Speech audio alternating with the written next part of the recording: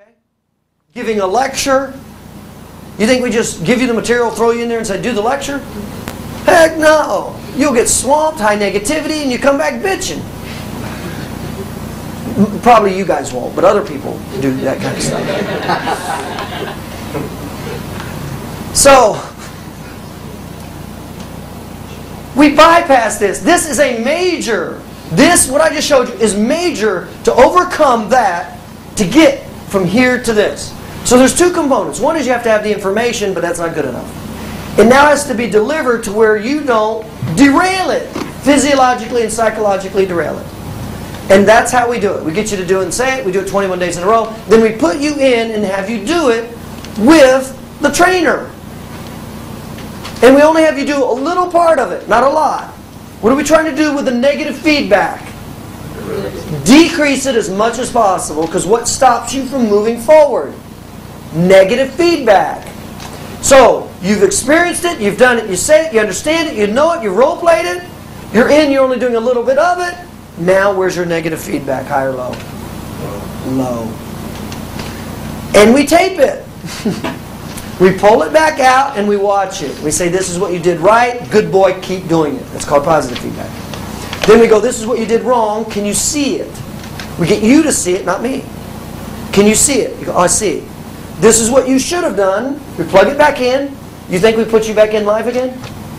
No. We take you back over here, and what do we do with you again? Role play it again. Role play, role play. So you do everything. We take out the little nugget that you didn't do right. Explain why, so that you understand it. Put in what you should have done. Put you back into the cage. Get you to role play it again, again, again, again, again. Why? To get to this phase down here. We're trying to get you to this phase right here, really, conscious competence. That's what we're trying to get you to without you quitting. And having negative feedback and self-talk and all that. And then we put you back in live. Now what happens to your positive feedback? Low or high? High. 4 months ago, Stephanie couldn't get a new patient. She got 10 new patients in 4 months, 4 months ago. After 4 months of training, she now knows how to get 60 new patients. None of which she ever knew, none of which we're going to call in and see a chiropractor. That did not happen in a weekend seminar. That happened, now when she first started, guess how bad she was? She was terrible. But how we worked with her, it was a little bit at a time, little bit, high guidance, high guidance, high guidance.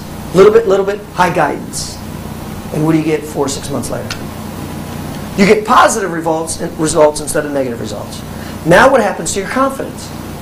It goes up. What happens to your feeling of being empowered? It goes up. Now you're in this phase right here. So what's the only thing you have to do now to get from this phase to this phase? Repetition.